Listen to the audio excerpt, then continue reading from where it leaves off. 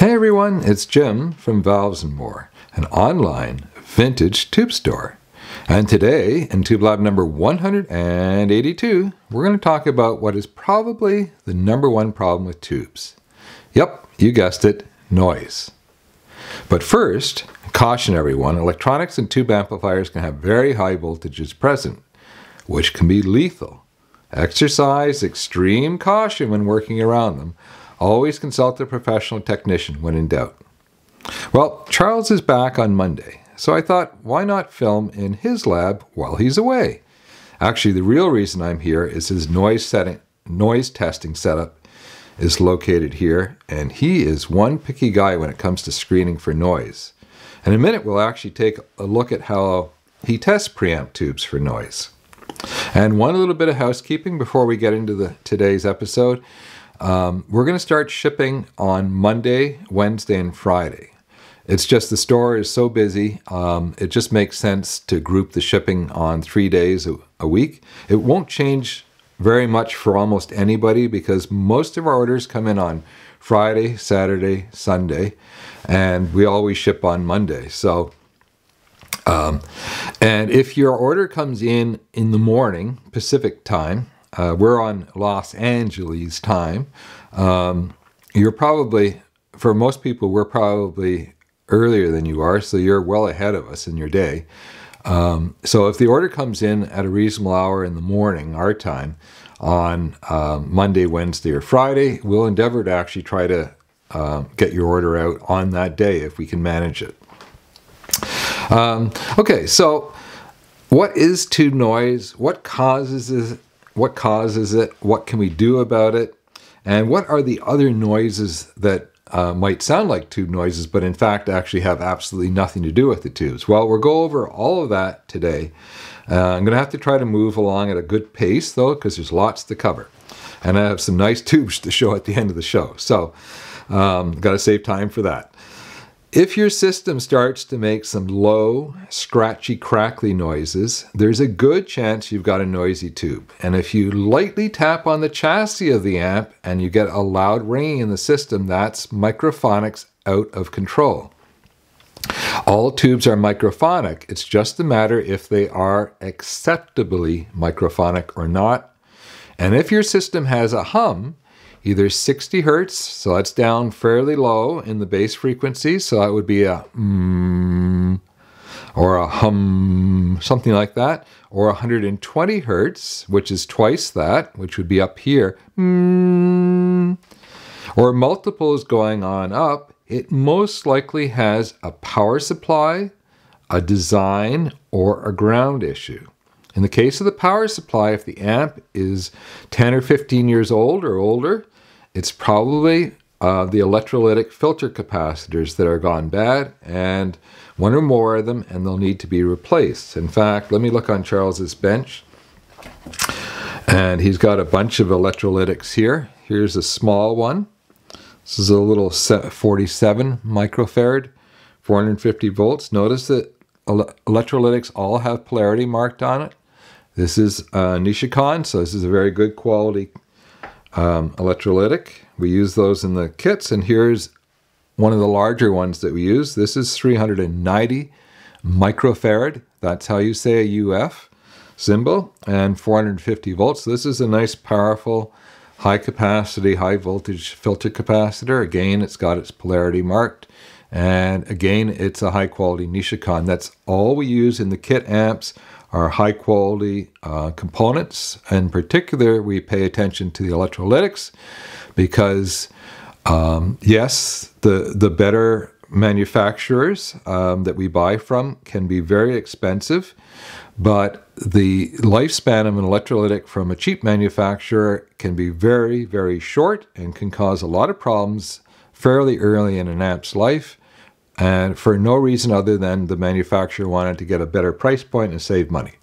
And if you've bought our kits or you're thinking about buying our kits, you know that we put a lot of care and attention into the gear, and that's the gear we run at. We're both audiophiles, and that's what we run at home. So we don't want them getting noisy. We want them to sound the best they possibly can. We don't actually have any, super premium version of our kits in our system. We actually run the kits as you would build them.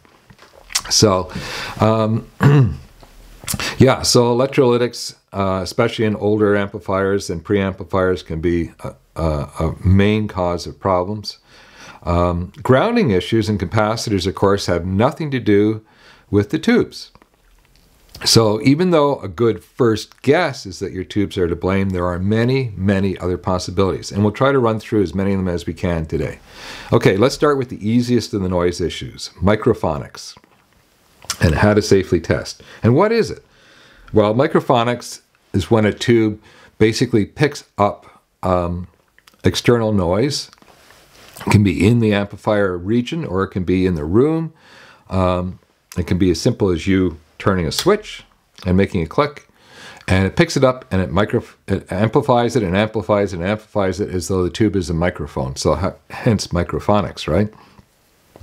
So the simplest way to start testing, if you think you have a problem, is always, if you're going to do a live test, always be very careful. Set your volume at normal listening volumes or lower. Never put it on loud. And let's just pretend this is your piece of gear, that a preamp or a power amp, whatever it is. You would just set everything up, let it warm up, and then you would just lightly tap on the chassis. Can you hear that? I'm not hammering it with a big honking screwdriver. I'm just, this is a little bamboo skewer. We use these a lot on our benches. And if the amp rings, or you can do a switch too, is a great way of testing for microphonics. If you do that and the whole system rings, you've got a problem.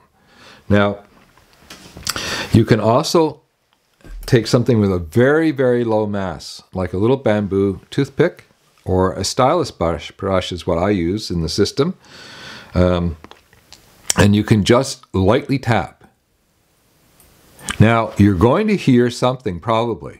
You might hear a thunka thunka or a little tinka tinka. That's perfectly normal. Remember what I said, all tubes are microphonic. But if you do this and you get a loud ringing sound in your system, and it sounds, like the system's at full volume in the Grand Canyon, and the ringing just keeps on going, that's a microphonic tube. And that is a problem. So you should be able to, when you do this, a microphonic tube should ring the system. You should hear it. But be careful. Don't throw out a tube that is borderline microphonic thinking that you're doing a good thing.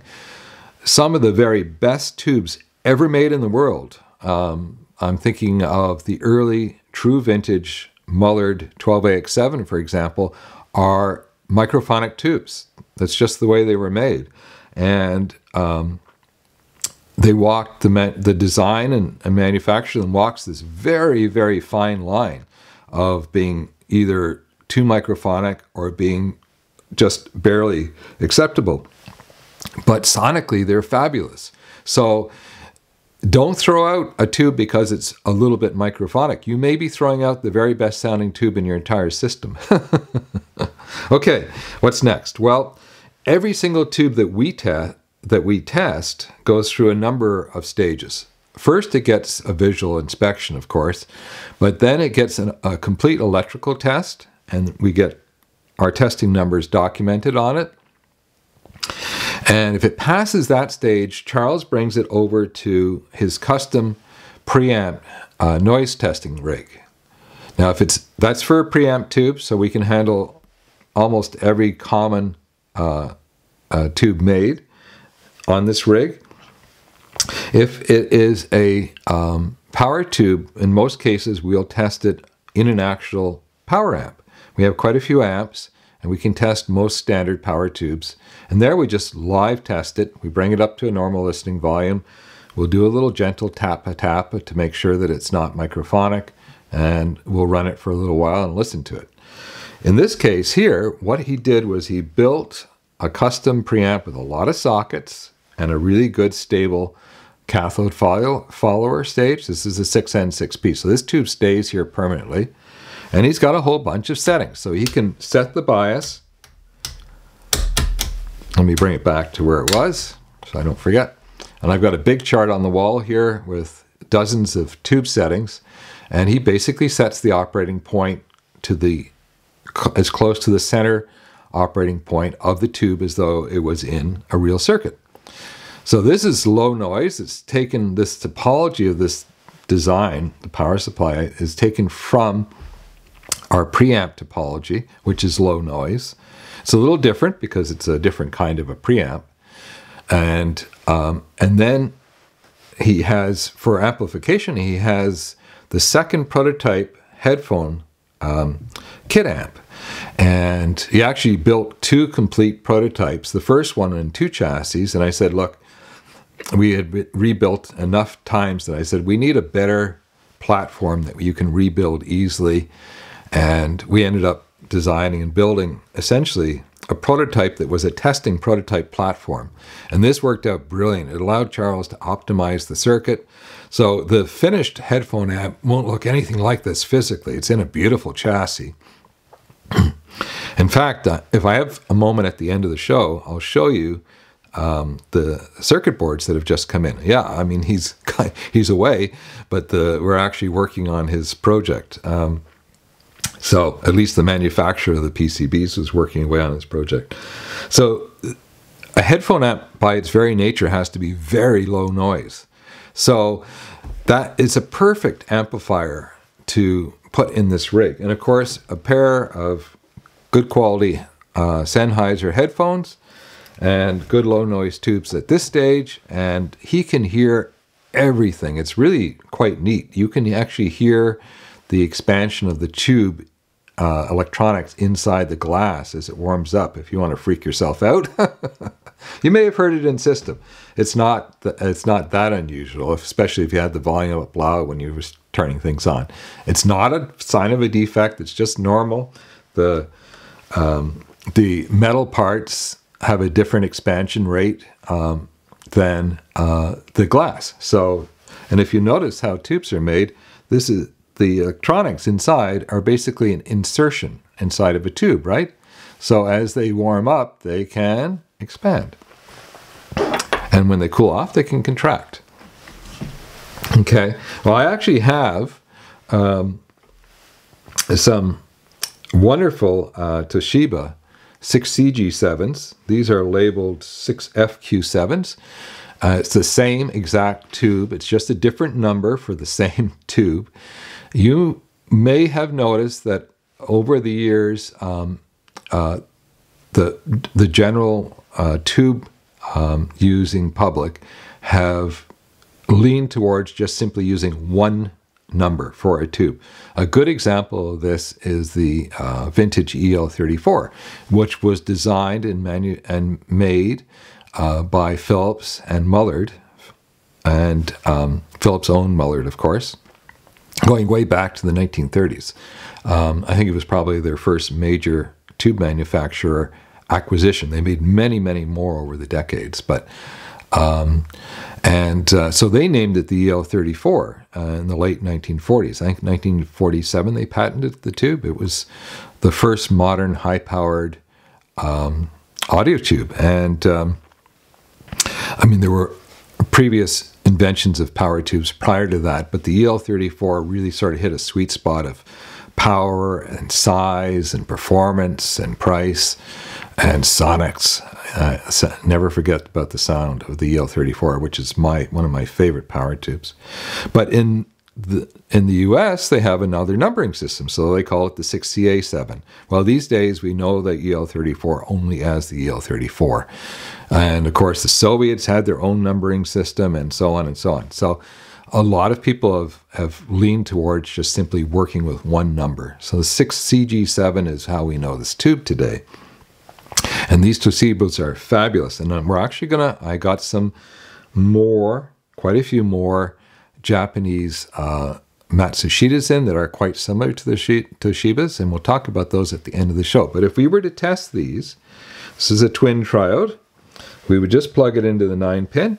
I would check my chart, I'd dial it in, and Bob's your uncle would be good to go. But this is basically an identical electrical tube to the 6SN7, except that it's in a miniature 9-pin bottle. So, hang on a second, let me see if Charles has an adapter on his bench. He does. Of course he does. He's testing all different kinds of tubes every day of the week. So you could, I could, he could, you could. This is how you would normally use this tube today. Plug it into a 9-pin to octal adapter, and we could test it this way as well. That would work just fine. Now, our preference would be to put it over here, but can you tell it's spring? Can you see the little ant? Our house is filled with little ants. Well, it's not filled, but they're everywhere. Little buggers. Anyways, so yeah, so this is a great way of testing for noise. Now, what are the other things that could actually be causing problems with your tube that's not actually internal to the tube causing the noise? Well, your connections. So a good quality socket. This is the one we use on the kit amps that have a PCB board for the socket. And look at how these clamp onto the pins. I call these a claw type. So they actually make a little scratching or mark as the pin goes in. They sort of scratch the surface a little bit. So they're always renewing the surface as they get inserted. These are fabulous. We never have a problem with these. Here's another octal socket, another PCB type. This is very common out there, and look how it's sort of a circular U type receiver. These are more problematic. They're not bad sockets, but they're not nearly as good as this type. And the bad news is that the miniature 9 pins and many other types need to use this kind of receiver because they just can't, the smaller pins can't use the little claw type.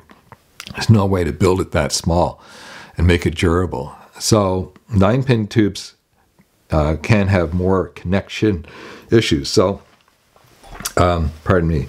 So cleaning the pins is a good first step if you've got noise on a tube. Cleaning the receivers is another good step.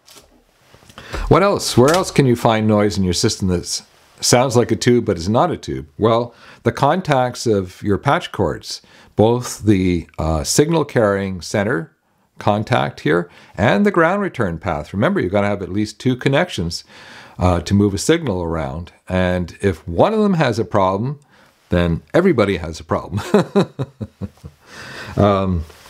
So yeah, and where these plug into is a very, very common. So an RCA jack can get dirty, it can be easily cleaned on the outside. You have to do a little bit more work on the inside. I've done videos on how to clean these. So in the old days, I say the old days, the 70s, they don't seem like that old, but it was half a century ago. When I was a young wannabe audiophile, everybody had basically a routine with their system, and we would once a month, on the last day or the first day of the new month, we would unplug the system with it off, of course. We just unplug and we plug back in with maybe a little twisting motion, the whole system. And then once a year, we'd do all the contacts. We'd clean everything. It was just, people just did it. It was normal operating procedure. So, and that's been kind of lost these days because the coatings and metallurgy of these components has improved a lot since the 1970s, but oxidization never rests, so it still can be a problem today. Okay, what else? Well, if you're hearing sort of a pulsing noise in your system or a little digital noise, something like that, well, it probably isn't anything to do with the tubes, the connections, your amps, preamps, nothing. It's probably electronic noise that's in the air around us. And in any modern home, the airway around you is absolutely filled with electronic noise. Now, most of it's very, very high frequencies, and it doesn't cause problems. That's why it's up in those higher frequency bands. But there's noise off of transformers.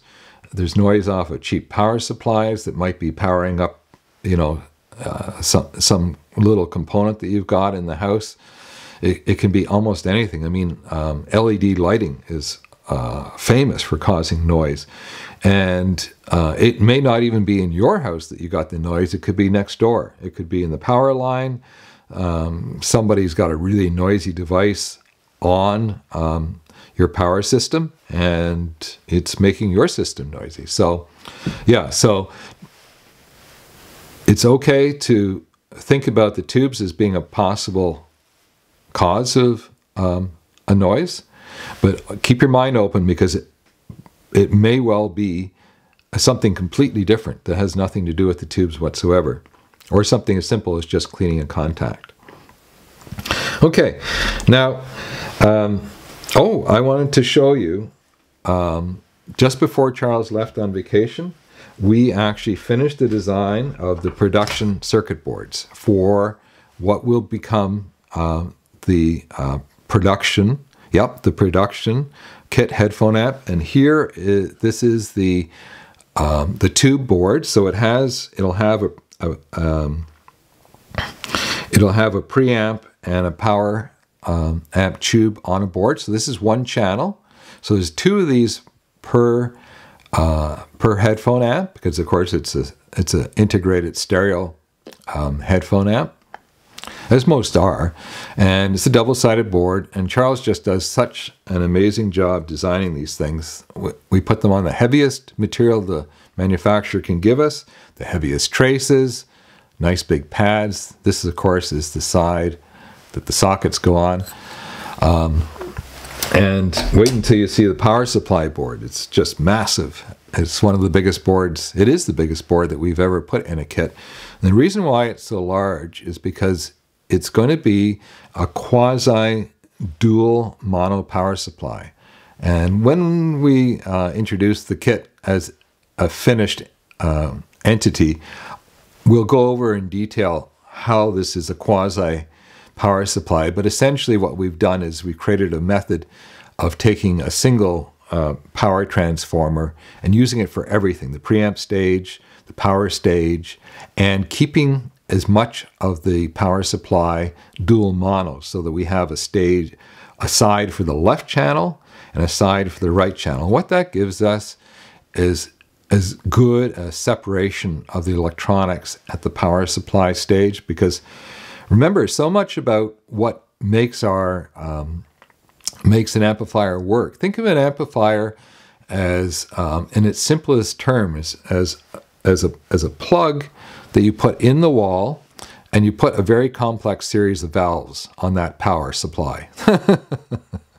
And then you connect it up to your speakers. Now, don't do any version of that at home. Caution, this can be dangerous. But that's in its very simplest terms what it is. So putting a lot of energy, a lot of design time, and a lot of thought into the topology of the power supply can really make huge improvements and benefits sonically.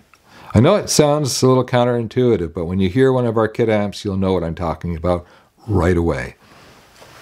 And of course, mainline manufacturers don't do things like that because it costs a lot of money to do it that way. Okay, well, a couple of really good tubes came in this week, and one of our favorite 12AX7s, a whole bunch of them came in used. Well, they're testing new old stock, but they may be pulls. I'm not 100% sure. So they're in the store, and they're being priced as used tubes, of course. And that, of course, is the Matsushita 12AX7s. This is, along with the RFT 12AX7, this is one of Charles's favorite 12AX7s. He loves the warm, rich mid-range. And of course, the Matsushita tooling was supplied by Mullard. So it's not surprising that it's a warm, rich sounding 12AX7, because the true vintage Mullard is like that. And some of these tubes flash on startup. We call that the Mullard flash. And all that is just a little exposed portion of the filament down here has a different resistance. And when the current hits the filament, it gives a little bright flash. Not all of them flash, and not all of them flash that brightly, but it just goes to show you that some of these actually were made even following even though the design is very much the Muller design and the tooling is the Muller tooling, the components themselves, the raw materials probably were all sourced in Japan, so it's not exactly the same tube. And that's the tubes that are manufactured under license or contract by different plants are never the same as the original tube. Often they're close, but it's the original tube that, well, is the unique and original tube. Anyways, enough of these came in. I've got some pairs in the store, and they're a good price because they're good used tubes. And another a whole bunch of Matsushitas came in. Now, this is the 6FQ7, but of course, as we said earlier, it's actually, today we call that the 6CG7. And they are all new stock, new in the box. They're new in the shrink. Some Japanese, quite a few Japanese manufacturers actually put a shrink with sort of like an old cigarette package. I think maybe they still shrink them like that. Anyway, so you don't see too many smokers around here. So yeah, so you pull the ripcord and pull the shrink off. These are beautiful tubes. And remember I was talking earlier about cleaning pins. Well, these literally, I just opened these this morning. They were brand new in the box, in the shrink. So they haven't been touched for 40 years, 50 years. And look at the pins, they're corroded. So these will clean up, we'll clean them up, of course, until they're bright and clean. And they'll be just like brand new, like they were. But it just goes to show you that oxidization and corrosion can happen even on a tube that's even sitting inside of a plastic envelope. It just happens that way. And these are beautiful sounding tubes.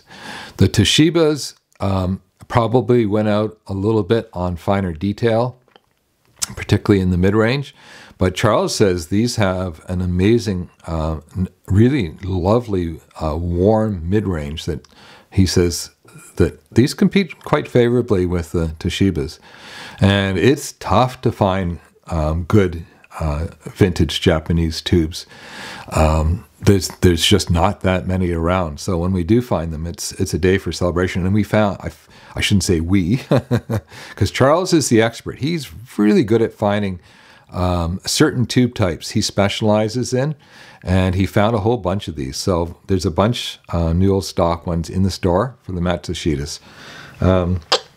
And if you've stayed this long and you haven't fallen asleep, I know it's a lot more interesting when Charles is here because we can chat back and forth a bit. Here's some discount codes to help you out. And there's a hidden code that people get, costs us money, and I'm always glad to see viewers grabbing discounts and returning customers. And we can reach almost everybody around the world for a flat rate $20 shipping.